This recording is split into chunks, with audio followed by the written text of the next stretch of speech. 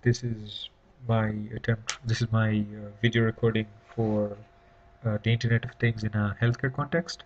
Um, I'll begin by plugging in my webcam to one of my nodes, which is a Raspberry Pi. Um, you can see here that I have a node running here, um, and I have another hub running just side by side. My webcam has now been plugged in, so if I just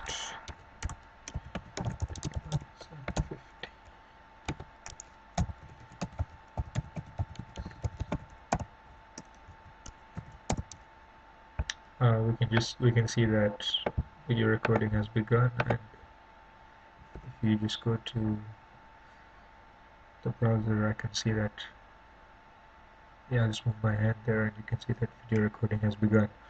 I'll just stand by so that you can have a slightly longer video.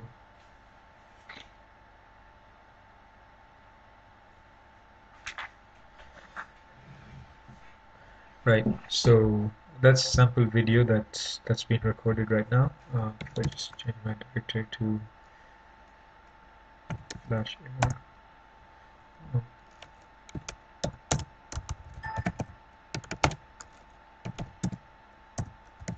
So that's the video file that's currently being recorded. And if I go to buffer, this is one of the other files that's supposed to be recorded, that's supposed to be uploaded as well. So in order to simulate a complete video file, I'll just disconnect the webcam so that it can close that video file, and we can continue processing it.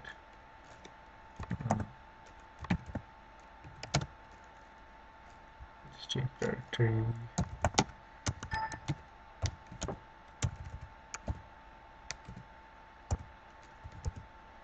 Right, so as it closes the file, which might take a little bit of time, I'll just explain the process that's being followed here. There's a couple of sensors that could be connected to each node in a hospital in rural areas, such as a BP monitor, heart rate monitor. The data from this is autonomously collected onto the Raspberry Pi, which acts as a node. Then the data is automatically transferred using the optional two methods that I've listed, using a UAV and a wireless card, which simply flies over the nodes, or using just a flash drive that you plug into the node and automatically gathers the data. Here I'm going to demonstrate the process of using a flash drive. You can see there that the file has been moved, and if we go to the buffer,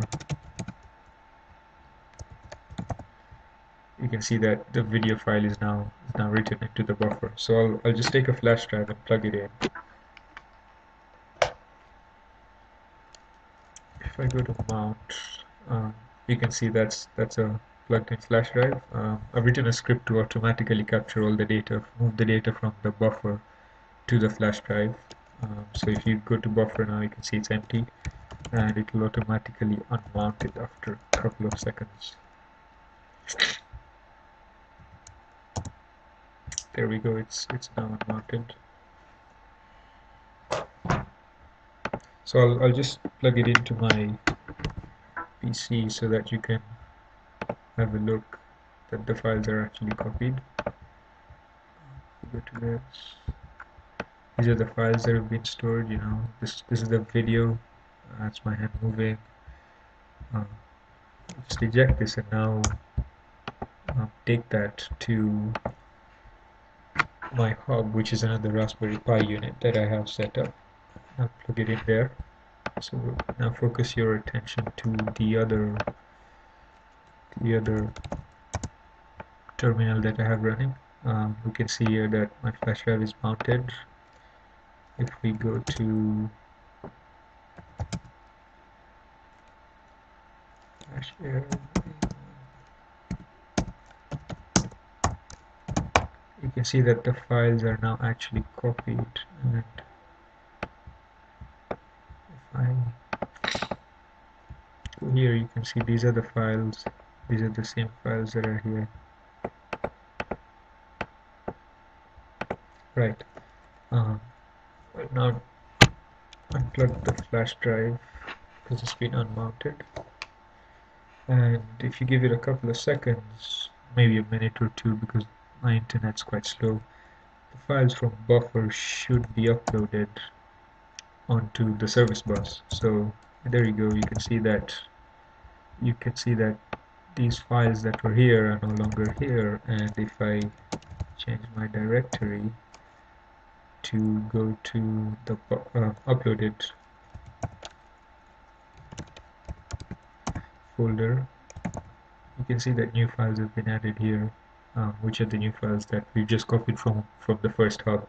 Now it's now this means all the data is actually the video that we just took has been uploaded to the cloud onto the Azure Service Bus, and can be accessed from anywhere in the world, which is an amazing thing to be implemented across health centers in developing countries, because this means that we can essentially download all the data in much larger data centers or much larger hospitals where more experienced doctors can process the data, more resources are available to process this data. Instead of downloading the data, on a different PC, I'm just going to show you how I've written a script to automatically download messages of the service bus, um, and how I can just download these messages on a Raspberry Pi. This can be done on any computer or any processor that can run Python. So you could do this on your own PC. You could do it on a MacBook. You could do it on another microprocessor such as a BeagleBone. I'm just going to use my first node as a sample. There's a script that I've written that can easily be, implemented. So just quickly copy that script that I have. Um,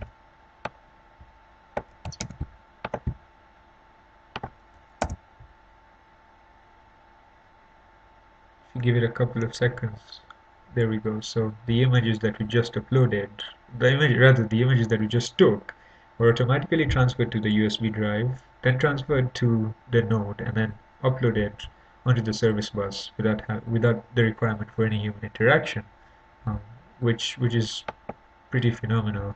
If we just take this URL now and come here, download this, and voila, that's the same video that we just took. That's now accessible to anyone in the world.